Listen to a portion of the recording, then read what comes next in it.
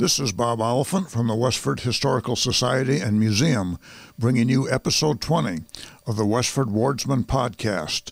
Westford Wardsman newspaper was part of Turner's Public Spirit, a weekly newspaper in Ayer a century ago. In this episode, we'll be reading the Wardsman for the week ending Saturday, May 16th, 1908, and I will add context as we read along to elaborate on what was happening in Westford 113 years ago. The May 16th, 1908 issue starts with the Center, Westford Center section. The will of Mrs. Augusta Butterfield, who recently died in Ayer, leaves numerous bequests for various benevolences. Among these, to the Union Congregational Church in Westford, of which she was a member, comes a legacy of $300. I might mention that Butterfield was a pretty common name in Westford in the 18th and 19th centuries. Susan Augusta Fletcher Butterfield, mentioned here, was the granddaughter of Samuel Richardson, who built the house at 120 Lowell Road in 1783, where Augusta was born. Augusta's mother, Anna, spelled A-N-A, and she went by the nickname Amy. Amy Richardson married Levi T. Fletcher in 1825 when she was 20 years old, and Levi Fletcher eventually took over the farm. The house at 120 Lowell Road is referred to as both the Samuel Richardson house and the Levi T. Fletcher house, and it still is in active use. Miss Clara Smith and Miss Caroline E. Hewitt have been spending a few days with Miss Emily Fletcher. Mrs. C.P. Marshall and daughter Marion have been spending the week with relatives in North Weymouth. She's the wife of the pastor of the Congregational Church on Lincoln Street. Hiram Dane has returned to his home in North Westford after his winter sojourn in California. He seems pleased with his traveling experiences and also pleased to be at home once more. Hiram Dane was a Civil War veteran and would eventually move to California, where he died in 1932, aged 95. Reverend Charles P. Marshall, Mrs. Carrie S. and Lillian B. Atwood have been attending the annual meeting of the American Home Missionary Society, held at Pittsfield this week. Miss Rebecca Elizabeth Luce, accompanied by her nephew James Kimball, has enjoyed a visit to Marion. This was the birthplace, on May 14, 1799, of her father, the late Reverend Leonard Luce, who was the first pastor of the Congregational Church in Westford after it split off from First Parish Church in 1828. The next section is the Grange section. It was to be regretted that the heavy downpour of rain last week Thursday evening necessarily kept some, especially those living at a distance, from attending the first regular Grange meeting for May. About 70 patrons made the best of weather conditions and found it quite worth their while. At the business session, after presenting both sides, the members voted not to take charge of the Memorial Day dinner, as had been suggested, feeling that the various feasts within the order during the year and taking charge of the big Farmers Institute dinner was being sufficiently active in this direction. A vote of thanks was extended to W.M. Wright, past master, for his efficient drilling of the ladies' degree staff and for the beautiful flowers he so generously presented to the staff. While the mood of thankfulness was becomingly bestowed upon them, a vote of thanks was extended to the overseer, Alonzo H. Sutherland, for his excellent fitting up of the closet of paraphernalia. The lecturer presented a fine program, the first number of which was a surpliced chorus of male voices in an Easter anthem. Arthur H. Cluer, that's spelled C-L-U-E-R, of Lowell, gave an enlightening talk on the workings of North Middlesex Cooperative Association, of which he is president. Many questions were asked and answered, so the members clearly understood about the organization. After this, Miss S. Ella Southland of Athol, Special Deputy in the Massachusetts State Grange, was introduced and gave an address entitled, quote, "You and I," end quote, which held the closest attention of every one of her hearers. Mrs. Southland is well known in Grange circles, having held various important offices, and as a speaker and reader possesses much charm and ability, offset with much common sense. Her message on this evening was a sweet sermon, without being a bit preachy, filled with the gospel of human kindness as related to our lives in the home, the Grange, and the community. At the close of this address, the Grange Orchestra gave some selections. The organization feels thankful to have this fine orchestra within its membership.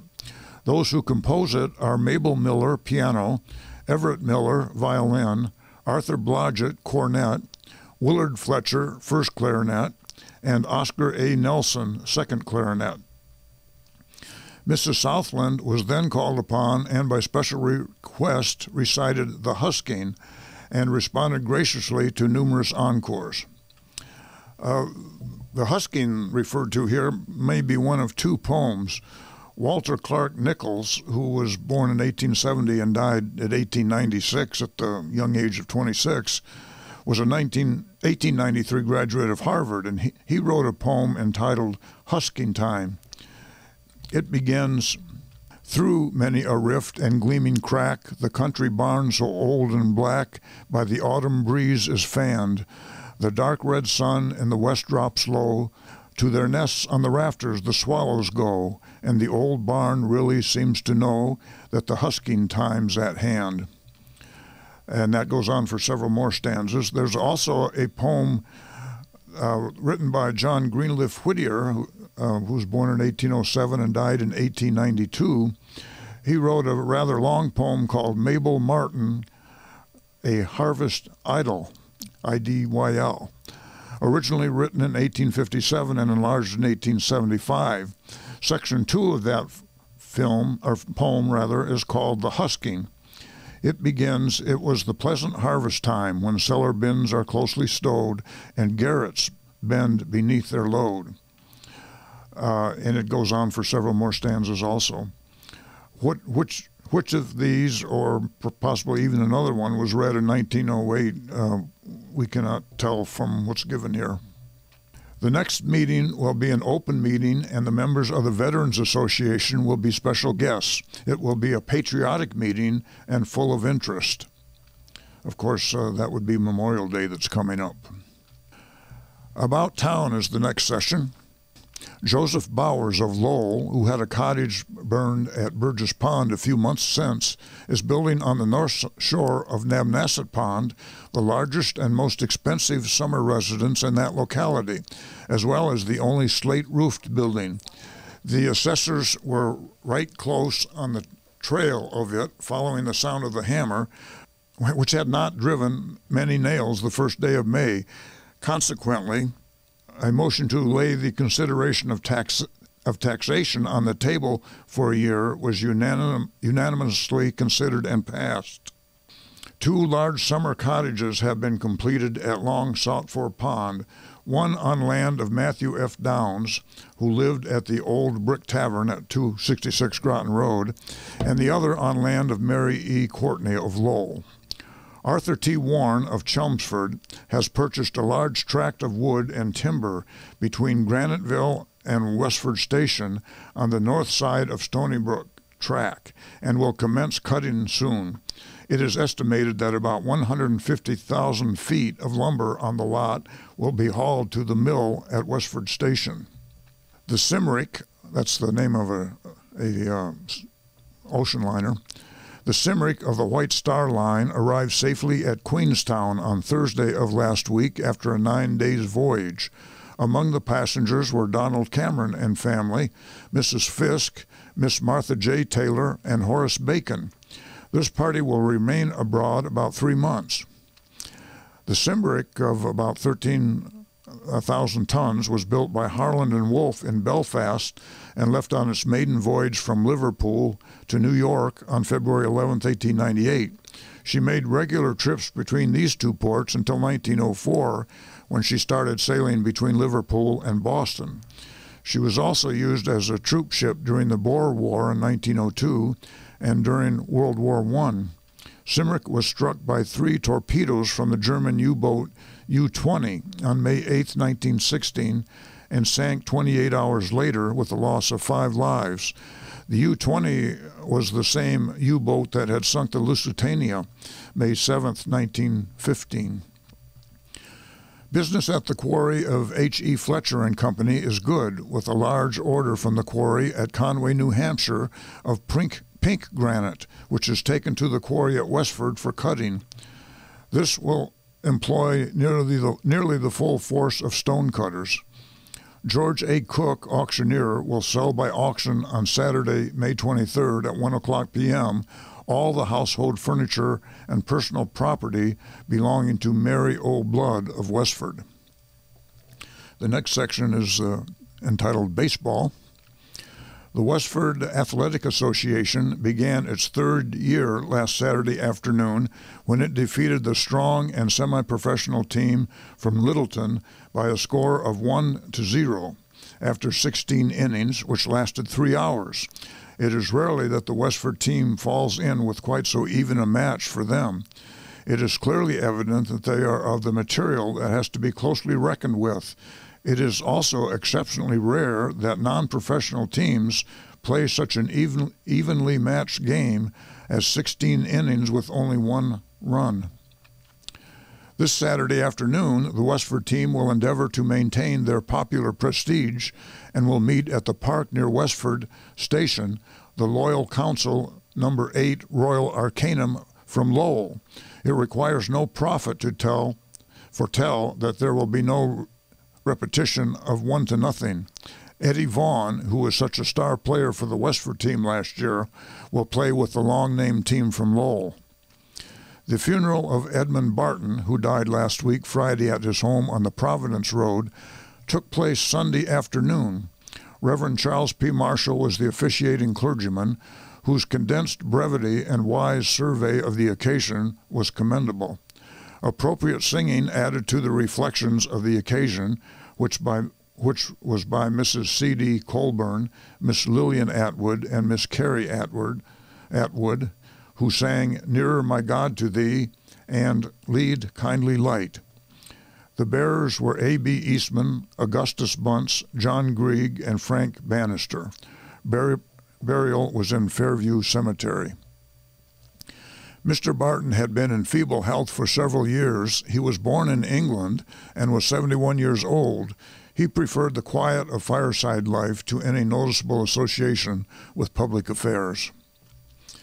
The next section is called The Liquor Outlook.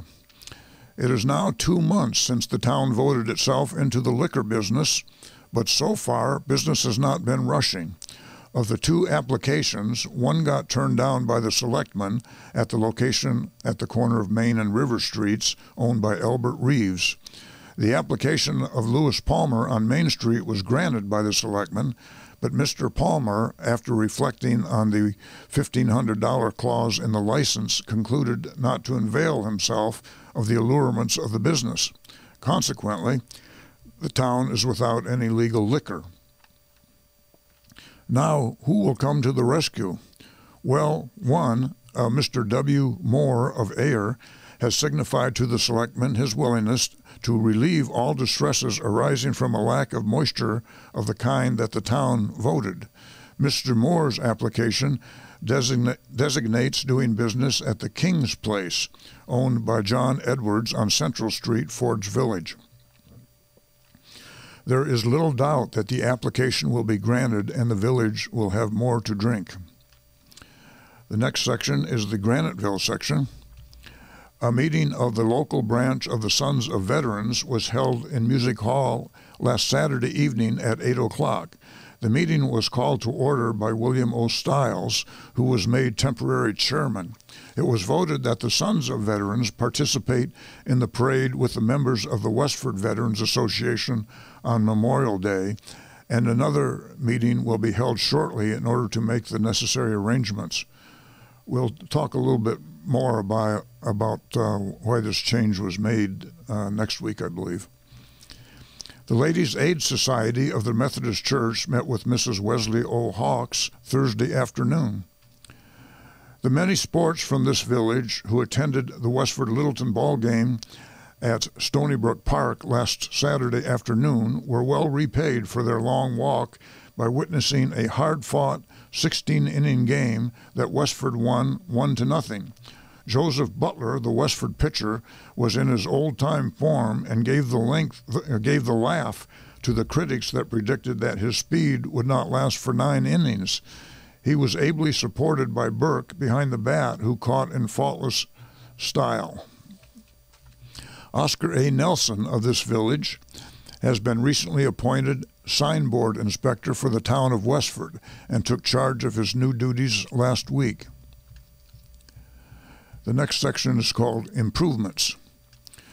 The county commissioners held a meeting at the Boston and Main station here on Friday morning of last week at 10:30 for the purpose of giving the voters and the property owners of Graniteville a chance to express their opinion in regard to the proposed improvement of Broadway from Conter's Bridge, so-called, to the Mill Dam. Conter's Bridge was actually on Graniteville Road. Actually, it runs over the railroad tracks just before you get to Broadway. The commissioners presented plans of the proposed change, and after the question was fully discussed, the meeting closed in due order. The commissioners, with County Engineer Kendall, then took a view of said Broadway and informed the property owners that another meeting would be held in the near future when more details of the proposed change would be presented. It is the general opinion here that this particular street is very much in need of improvement, but the property owners along the line do not feel that they can give up from 2 to 6 feet of their land in order to sanction such a change. In the meantime, nothing will be done until after the next meeting of the county commissioners. The next section is Ford's Village. Thomas Kelly of Lowell has engaged the Hanley Cottage for the season and is now occupying it. And then the next couple paragraphs are entitled Death. William Whigham, W-H-I-G-H-A-M, an old and respected citizen of this village, passed away Sunday evening after a short illness with pneumonia. Mr. Whigham came from Scotland to Maine about 27 years ago, and from there he came to this village. His wife was buried just 15 years ago on the same day of the month that he died. One boy died some years ago. He leaves 4 sons and 4 daughters and 21 grandchildren. Funeral services were held at the house Wednesday afternoon. The house was filled with neighbors and friends, showing their respect for him, who so lately was with us seemingly in the best of health, and sympathy for those who are left to mourn his loss. The beautiful Episcopal service was used at the funeral, and members of the choir sang Rock of Ages, They Will Be Done, and Abide With Me. The floral offerings were many and very beautiful. The Paving Cutters Union was represented, they marching before the hearse in a body. 3 paving cutters and 3 Oddfellows were the bearers. That's the news in Westford for the week ending May 16th, 1908. Thank you for listening, and thanks to Nick Woodbury of WestfordCAT for providing technical support. You can find transcriptions from the Wardsman at the Westford Historical Society website at museum.westford.org, or visit the Historical Society's Facebook page for more Westford news from a century ago. This is Bob Oliphant, and I hope you will join us for next week's Westford Wardsman podcast. Thank you.